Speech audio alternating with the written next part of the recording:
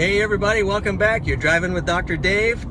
Today I want to talk to you about something that happened in one of my last speeches. I was talking about drinking water.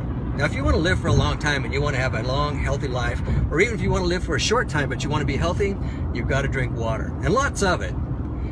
And somebody said to me, but I don't like the taste of water. And I thought to myself, are you kidding me? How do you not like the taste of water? Well, to each his own. But the fact is, you either got to want to live and drink water, or you got to not want to live and don't drink water. It's up to you. It's your choice. But here's what I suggested. If you don't like the taste of water, if you're not in the habit of it, don't think that you're going to get it by drinking coffee. Do something nice like squeeze an orange in it, or a lemon, or a lime, or any kind of fruit that you want to. Maybe throw some cucumber in that water. That takes the edge off really nice. But the idea is you've got to get the water in there. Start your day off with a nice tall glass of water. It starts all your organs functioning better. It starts detoxifying your body. It starts making sure that your nervous system works better, and your muscles work better, and your brain works better.